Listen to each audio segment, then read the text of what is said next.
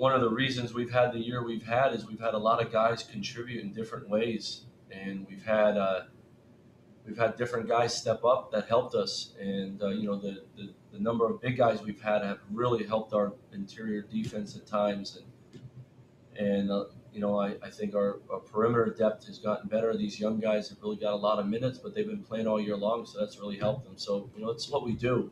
It's what we do. It's what we do. Could fly around now.